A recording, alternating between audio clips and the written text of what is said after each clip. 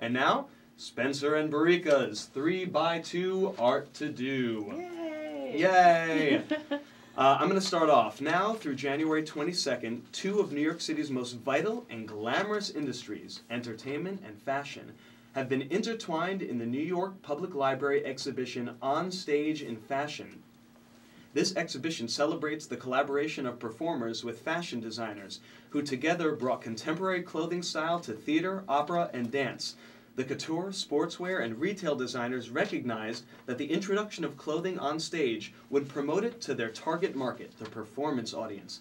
The co-curators have selected garments from the fashion and costume collections of the Museum of New York City, and designers, photographs, and media from the New York Public Library for the Performing Arts to illustrate over 100 years of these collaborations for mutual benefit. Last week, our Hollis Witherspoon reviewed Black Swan, stating that while it told a story of a ballerina whose artistic ambition was commendable, it was a bit camp. But why not find out for yourself and watch this film and others that follow the themes of career dreams and their nightmares at the Walter Reed Theater today and tomorrow. They are doing screenings of Darren Aronofsky's films Pi, Requiem for a Dream, The Fountain, and The Wrestler. The director will attend talkbacks, and I dare you to ask him what his director nightmare is.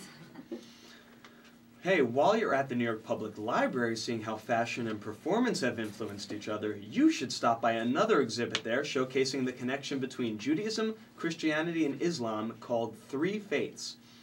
Jews, Christians, and Muslims have each created a rich body of founding text and interpretations for their respective faiths, each of which derives from the teachings of Abraham.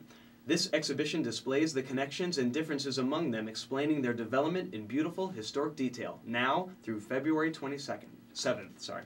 Acclaimed filmmaker of Easy Rider and Raging Bull, Kenneth Bowser, has a new film about folk singer and fan and favorite here at WBAI, Phil Oakes, who rose to fame during the height of the 60s protest movement. Phil Oakes there, but for Fortune, will be opening at the IFC Center tomorrow. And after the 7:20 showings on Wednesday and Thursday, producer and brother of Phil Oakes, Michael Oakes, and director Kenneth Bowser will be doing a Q&A. For those of you who aren't aware, 9 Broadway shows closed on Sunday, including Bloody Bloody Andrew Jackson, Promises, Promises, Fela, West Side Story, and The Pee Wee Herman Show. Which I wanted to see. Well, now you can't. I'm sorry. But on January 9th, 4 more great shows are going to be closing their doors, so this is your last week to go see them. Those shows are La Bette, A Free Man of Color, In the Heights, and A Little Night Music. So please, go get your tickets. Go visit your local TKTS booth, or check out the Art to Do tab on our website where we've posted information on picking up Broadway lottery tickets.